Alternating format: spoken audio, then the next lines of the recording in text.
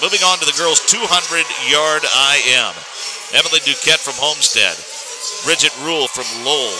Melissa Robinson from Crawfordsville. Megan Jex from Carmel.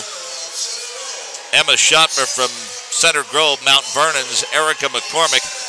Hannah Manger from New Albany. And then Brebeuf's Hope Hurrigan. Well, keep an eye on that. This is a race of strengths and weaknesses.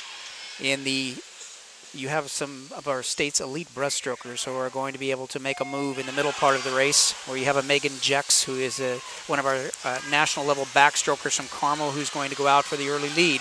So this will change due to the strengths and weaknesses of the athletes themselves.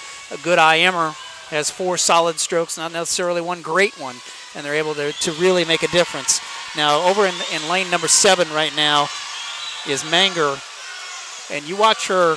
She had a she competed for our quad team representing Indiana Swimming, and she's got some tremendous potential in this event. So watch for her, not just this weekend, but in the future. Now look over there in Carmel. There's the backstroker we were talking about. There's the lead that's coming up. But we have Schottmer next to her, Missy Robinson, and Bridget Rule. They're all going to make the big move on the breaststroke leg. So you better get out very far in front if you're going to beat those breaststrokers. Lane 8's not looking too bad. Hope Horrigan from Brebeuf. She's hanging right there with the leaders.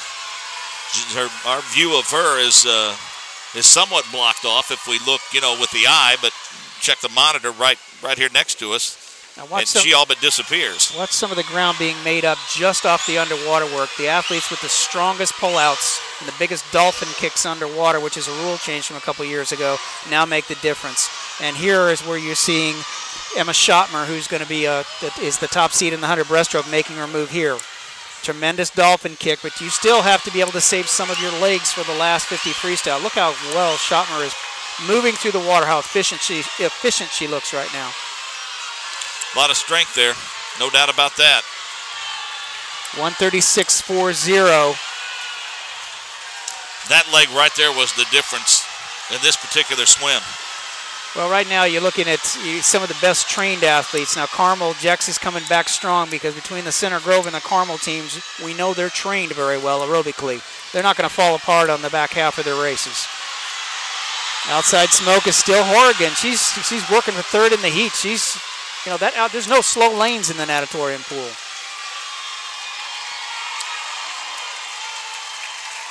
Schottmer from Center Grove, the winner, 2:07.12.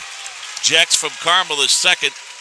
Brebeuf's Horrigan with a nice third-place finish. And fourth from Crawfordsville is Robinson. Fifth from Mount Vernon is McCormick. Sixth place from Homestead is Duquette. In seventh place, Rule from Lowell. And in eighth place, Hannah Manger from New Albany, just a freshman.